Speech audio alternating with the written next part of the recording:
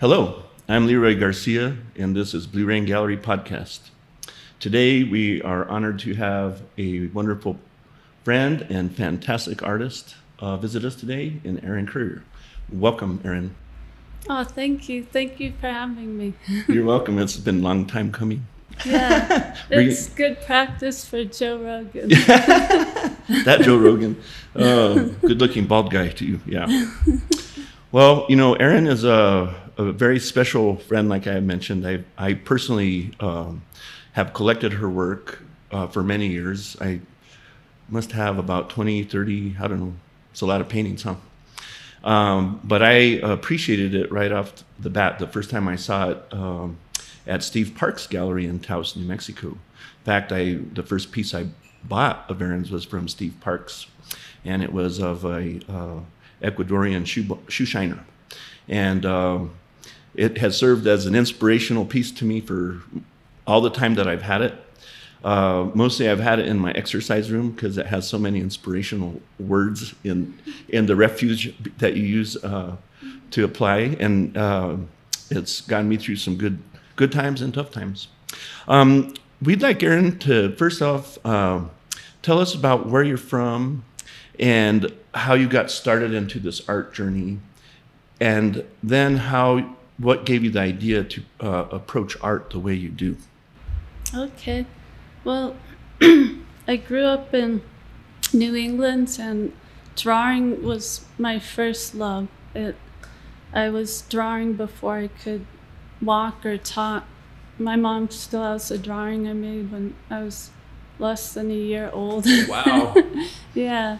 And I just quickly realized that was my gift, that I could make, family members happy and my childhood friends. And drawing ended up getting me out of a lot of scrapes and saving my butt a bunch of times. Like in high school, I aced physics because I did a life-size painting of Albert Einstein. Oh, nice. And I aced law because I did this whole suite of drawings illustrating crime, arson, robbery, burglary. And I was like the go-to artist for just a friend's band or theater, or like I did the senior banner. And so it was always kind of a way to like connect, like to contribute. I went to university for theater design, for costume and scene painting and set, theater design and technical here in Santa Fe at College of Santa Fe. And again, I quickly realized, even though I was a costume design major, like I couldn't sew worth a crap, but I could draw and paint. So again, they put me to work on doing sets and painting costumes, distressing costumes. And I realized much later in retrospect that theater background you can see in my work, because I use trash and packaging that I collect all over the world. And from a distance, it looks like a painting, but you get up close and you realize it's cigarette packs and cereal boxes. It's collage with painting integrated, right? Yeah, in the same way that in the theater we'd take a piece of plywood and make it into a marble staircase, or we'd make like styrofoam look like brick. And so I think it has a similar magic of theater. One other thing that I noticed about Erin, one year she visited us in Chicago when we were doing Chicago Sofa, her and Anthony. And Anthony was Erin's life partner, and he passed away a couple years ago. But what impressed me was that this young lady, Erin, was always visually recording everything around her. And she carries these little journals around, and she paints on them, does sketches, expresses her thoughts, takes pictures, put little trash pieces in there sometimes. Tell us about your journals. What gave you that idea to start journaling like that? Well, I brought a couple actually, because I thought it might come up in conversation. But yeah, I've always kept these travel journals. I'm trying to set a mood, and celebrate women often, like feminine grace and strength. And and I sketch people like friends that I've dinner with, Chanupa's lecture. But yeah, I've been keeping these my whole life. I mean, as a 3 or 4 year old, I had books that I'd draw and sketch in. And I love it because it really puts you in the moment, takes you out of your mind and the past and the future, and you become truly present. And I find that if you're just snapping photos of a place, that it's so different from when you have to actually sit down and breathe and focus and really take in. Like by rendering, that memory becomes part of you in a visceral way. Like I have so many memories traveling of when I'm sitting drawing. You really like take in the mood and the climate and the people around you and the sounds and smells.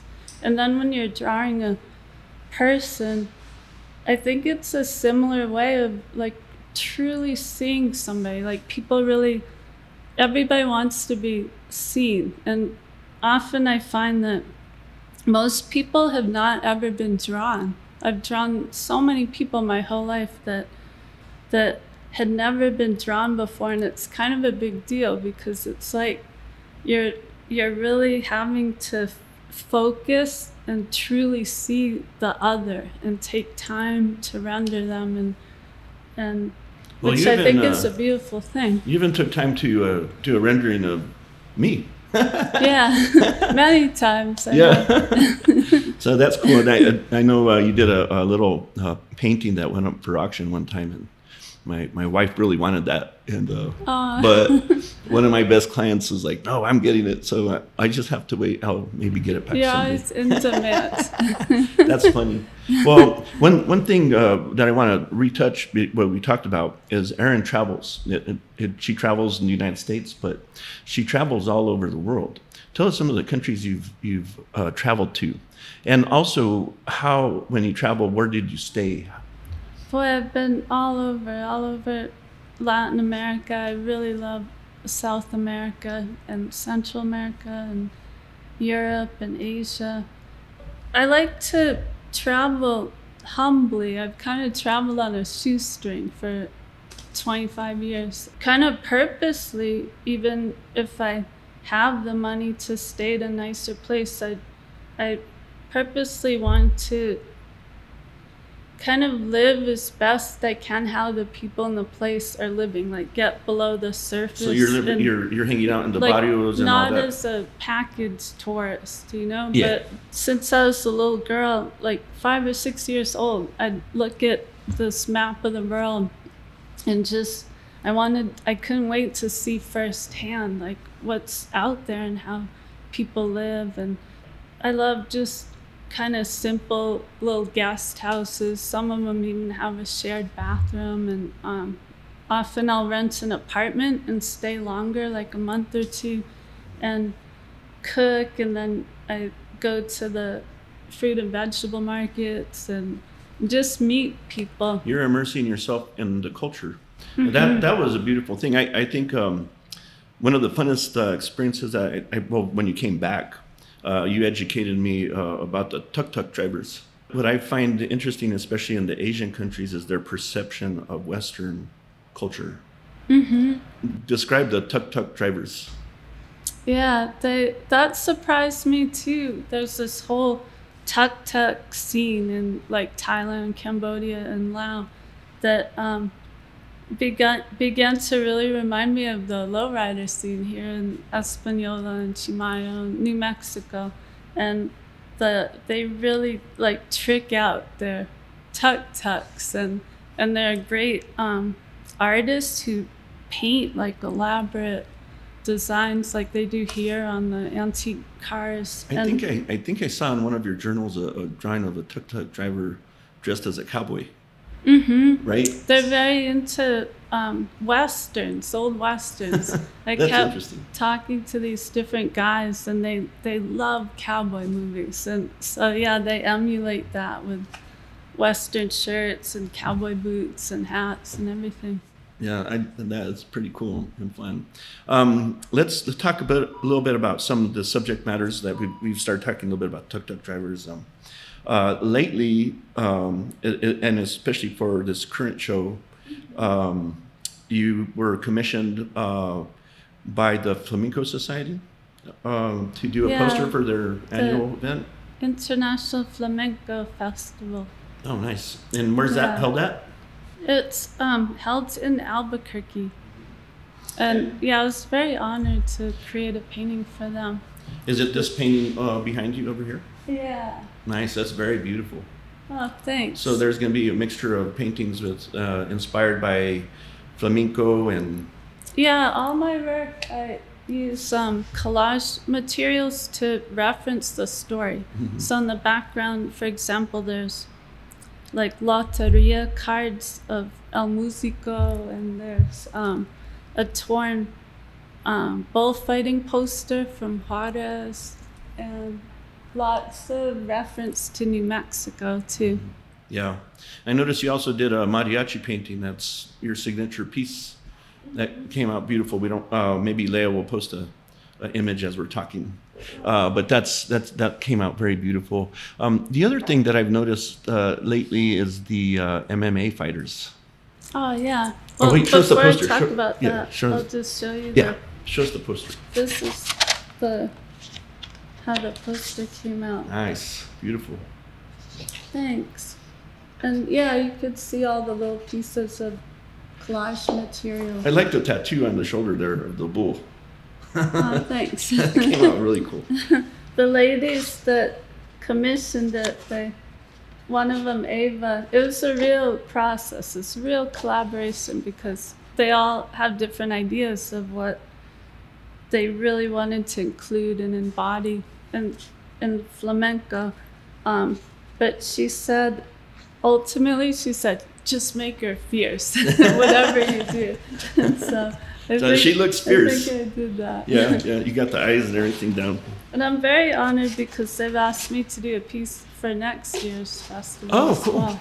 Yeah, well, that would be an interesting challenge. Yeah.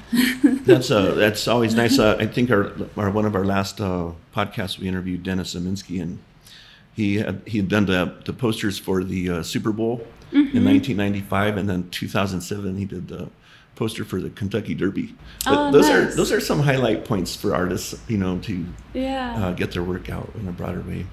So let's talk a little bit about your inspiration on the MMA fighters. Well, I've been doing martial arts pretty much my whole adult life, and Yin-style Bakwa, and so that dimension of it really interests me. Mixed martial arts, people who dedicate their lives to that and are great fighters.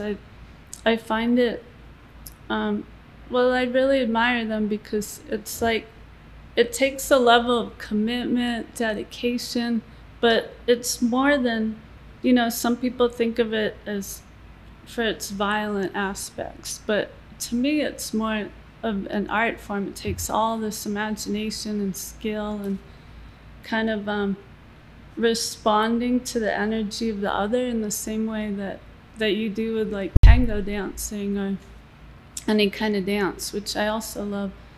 And so it's a creative sport, but it's also it's so much more. It's like a lot of martial arts are internal practices as well. There's a lot of strategy in what they're doing. They have to really think ahead of the curve. Yeah, exactly. It's helped me, especially in traveling, just be very observant of everything around me and kind of just be able to carry myself, like move within thousands of people on a metro or staircase or in a square, and really observe what's around me, and kind of not bump into people. Just something as simple as that, you know, like be aware of myself in my body in the moment. So I like all of that. Yeah, and I also noticed on the MMA stuff that most of them are girls, women, female athletes that are really tough. Yeah. Imagine the training that they go through. I follow Holly Holm, which you actually did a painting of Holly Holm. Yeah, she's but great. if you watch her workouts, I'm like, oh my gosh, that is crazy what they go through to prepare for these fights. And it takes a lot of passion and humility too, and sacrifice, and it's admirable. And then, well, like you were saying, how tough the women are, but I love how, like Valentina behind you and her sister Antonina, they also embody, they're tough and they're feminine. Yeah. And that's interested me through the whole course of my career, that because I feel that often women are kind of meant to feel that we can't be both, that if you're feminine and if you wear makeup or dresses or you're soft-spoken, that you can't be strong and tough, or vice versa. Like if you're gonna lead a country or you know, be a mayor or head of a school or whatever it is, that you can't be feminine and be taken seriously. And so that's been an ongoing theme of my work. I like to show women that highlight their beauty and femininity, and at the same time they're fierce, like the flamenco lady. Well, I noticed you did one guy one time, a boxer, Johnny Tapia. Yeah. What inspired you about Johnny Tapia? Well, I love his story, and actually that may have even been the impetus of this new series, Passion, Pathos, and Human Potential, because he certainly embodies it more than anyone.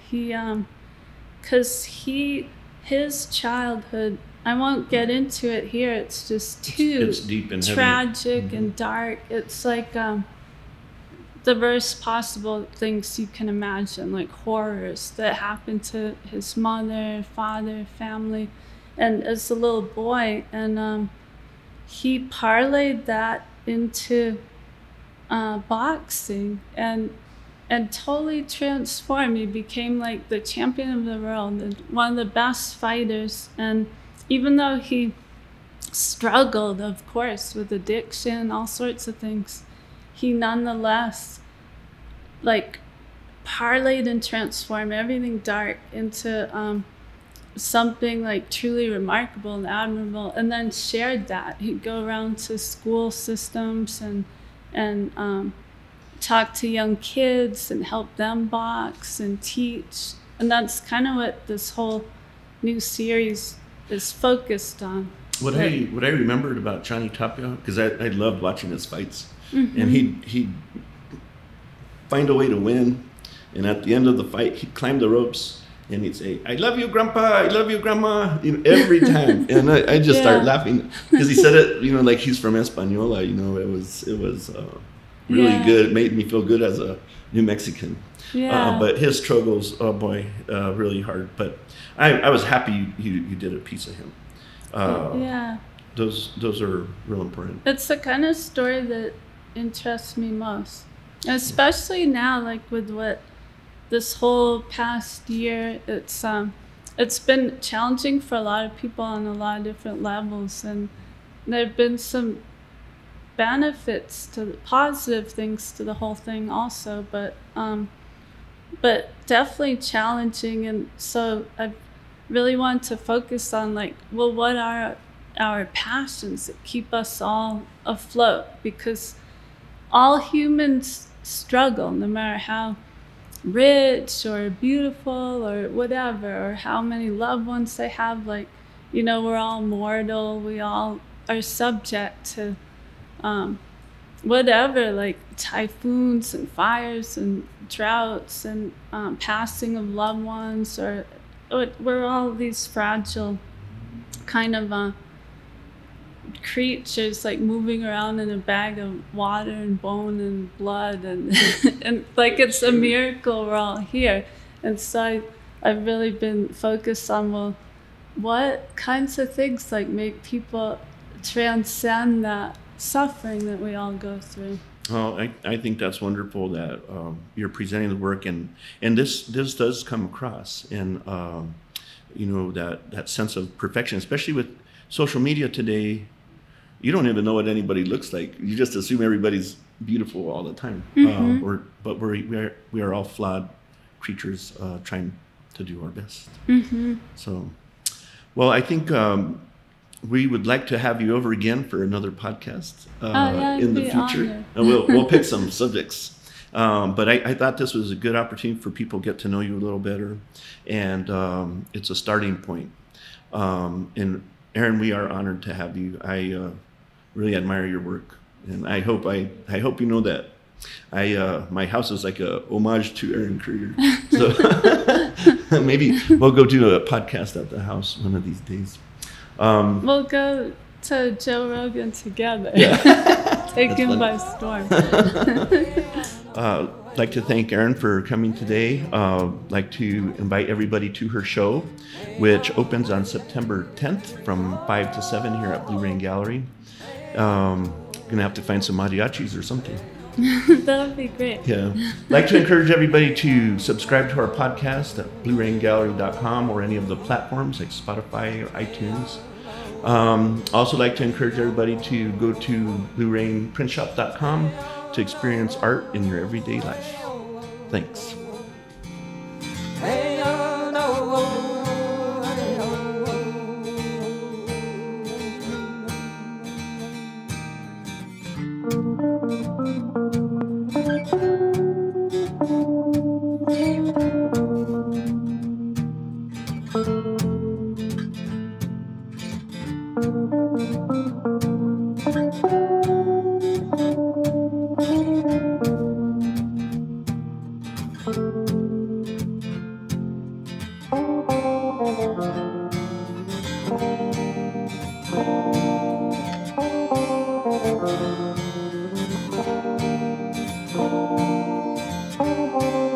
Thank you.